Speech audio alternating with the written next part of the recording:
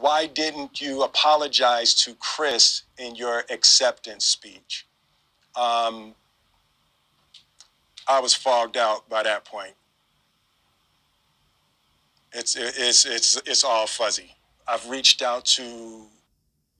Hello, Trending Gist lovers. Welcome back to the channel. So, you can hear from Will Smith. He is actually apologizing, should I say officially, for the first time. Chris, and the message that came back is that he's not ready to talk, and when he is, he will reach out. So I will say to you, Chris, I apologize to you. My behavior was unacceptable, and I'm here. And at this point, I know a whole lot of people are thinking, why did you wait till now? Well, he's going to explain that. Keep watching. Whenever you're ready to talk. I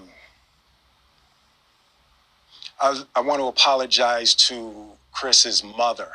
I saw an interview that Chris's mother did, and that was one of the things about that moment. I just didn't realize, and I wasn't thinking, but how many people got hurt in that moment.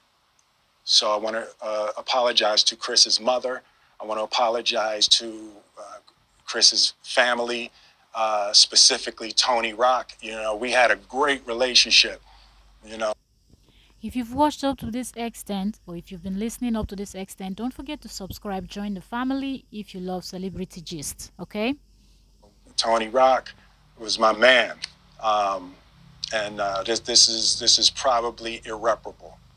I spent the last 3 months replaying and understanding the nuances and the complexities of what happened in that moment. And I'm not going to try to unpack all of that right now, but I can say to all of you, there is no part of me that thinks that was the right way to behave in that moment.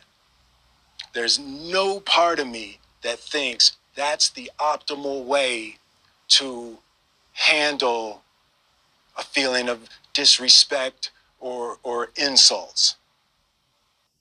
But if there's no part of you that felt that way, why did you do it? That's the main thing. Or should I say that's the $100 million question. Why did you do it? After Jada rolled her eyes, did she tell you to do something? No. It's like, I made a choice on my own, from my own experiences, from my history with Chris. Jada had nothing to do with it. I'm sorry, babe. I'm going to say sorry to my kids and my family for the heat that I brought on all of us. To all my fellow nominees, this is a community. It's like I won because you voted for me. And it really breaks my heart to have stolen and tarnished your moment. I can still see Questlove's eyes. It happened on Questlove's award, and it's like I'm sorry really isn't sufficient. What would you say to the people who looked up to you before the slap, or people who expressed that you let them down? So there's two things. One, disappointing people is my central trauma. Disappointing people is your central trauma. You should have thought about this thing over and over before landing that slap. I hate when I let people down. So it hurts it hurts me psychologically and emotionally to know I didn't live up to people's image and impression of me.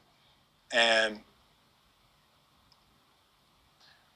the work I'm trying to do is I am deeply remorseful, and I'm trying to be remorseful without being ashamed of myself, right? I'm human, and I made a mistake, and